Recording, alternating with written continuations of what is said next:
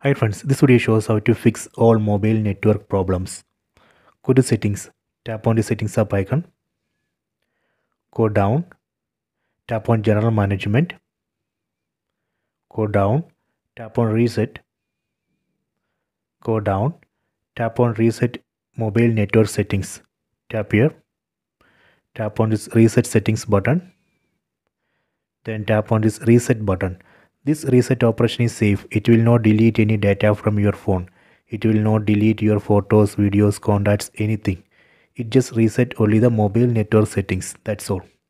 Tap on this reset button. See the message network settings reset. After this reset operation, you can go back and check your network. That should work. This way we can reset mobile network settings and fix all mobile network problems. You can try this. I hope you have enjoyed this video. Please subscribe this channel. Please like and share the video.